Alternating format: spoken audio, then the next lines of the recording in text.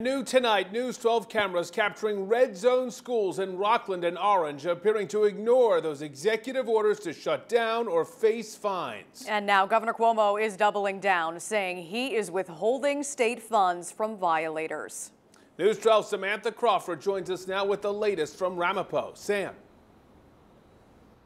Hi, everyone. We saw firsthand what Governor Cuomo was talking about earlier today. There was one Orthodox Jewish school bus after another, some of them with the names of the school on them, which we did trace back to being located within red zones. And they were also dropping off students that lived in the red zone of Muncie.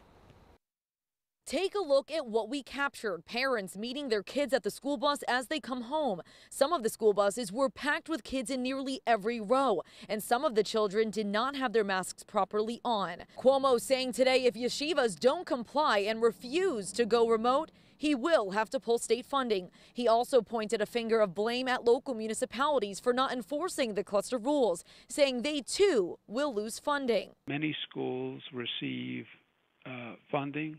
Yeshivas receive a significant amount of funding.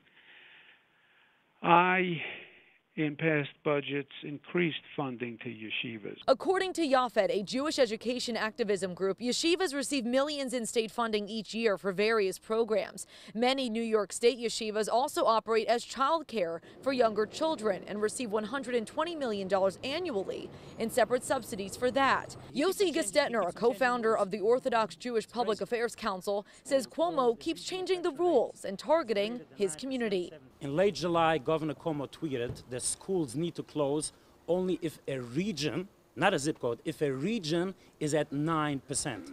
So how are we closing schools in Rockland County?